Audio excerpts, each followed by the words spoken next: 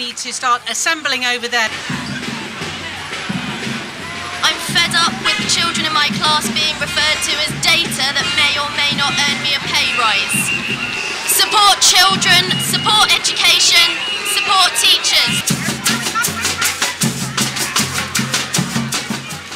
The front line of defence against cuts and austerity is the organised working class, and that is why the Tories and big business want to tighten the legal noose around our necks. They will have a fight on their hands.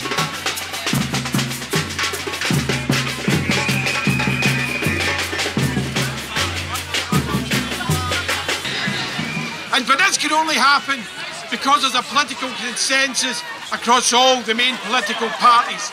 And I've got a message for Ed Balls and Ed Miliband. Don't tell us you're going to stick to the Tory spending plans, because we all know what that means. It means more cuts, it means more privatisation. So our message to you is, you stand up for the people who support you and the way the Tories stand up to the bankers. If you are not prepared to do that, you can go to hell.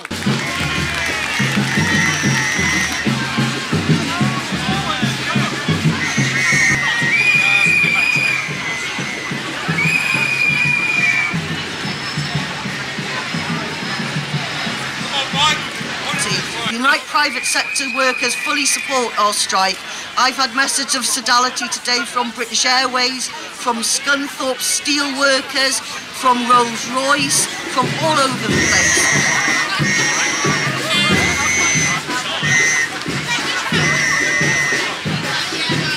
R&T will always back workers fighting to achieve a fair deal. R&T members and activists have been encouraged to offer and to take part to colleagues working in the public sector in today's industrial action over pay and conditions. So the rich, the energy companies and the bankers, they are not wealth creators. They are nothing more than shameless parasites living on the work of the rest of society. Comrades, I bring you solidarity greetings from Bristol Trades Council, which is the local part of the TUC. So it represents branches across all industries in Bristol, both public sector and private sector.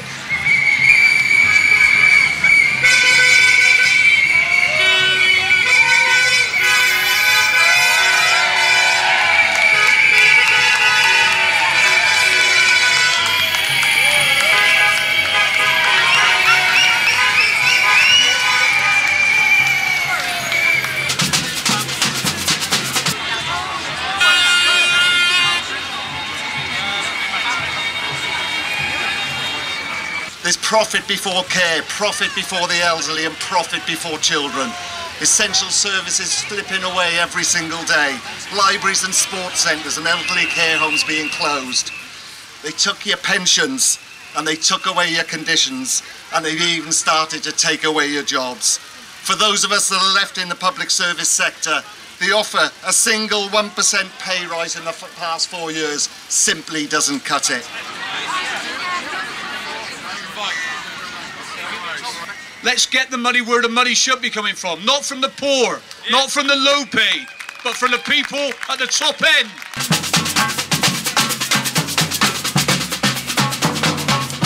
Together, unionised workers like ourselves can take up a fight against the Tories' austerity. And by doing so, we'll help not just our own members, but all the diverse groups in society who are facing crisis because of the cuts. The unemployed, the disabled, asylum seekers, the elderly. Our interests are all fundamentally the same. We need to unite and stay united in a determined campaign to win a decent standard of living for everyone. Fight austerity, Britain needs a pay rise.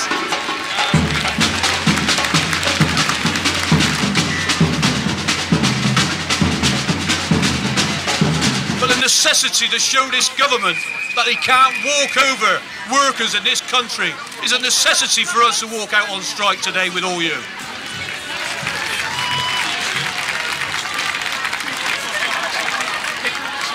What are we to do now? We have to build the widest possible alliance, because that is the most effective way to defeat austerity and the pay freeze. The power of the trade union movement, as it was today in Bristol, and cities up and down this country needs to be galvanised. It's not one union going on its own. We should all be going out together, joint coordinated action to defeat this government. Because I'll tell you this, a couple of years ago, there was 20,000 people marched in this city to defend pensions. That, to the shame of our movement, was sold out. But there was something fundamental happened there. It not only meant that our pensions were stolen, it meant something else. It gave Cameron and Osborne the green light to increase and to deepen their austerity agenda. And that's the reason we have food banks. That's the reason why we got the bedroom tax. So I'll say on behalf of PCS, we are determined to see us through to the finish, and not just a one-day strike, but to build for action with all the unions in the public sector, coordinated by the TUC. And I'll say this, no more excuses. Everybody knows it's about sticking together, because in a sense the Tories are right. There's no alternative, but we say there's no alternative but to fight. If we stick together, we'll not just defeat the pay freeze, we'll defeat austerity. Stick together, joint coordinated action. Thank you.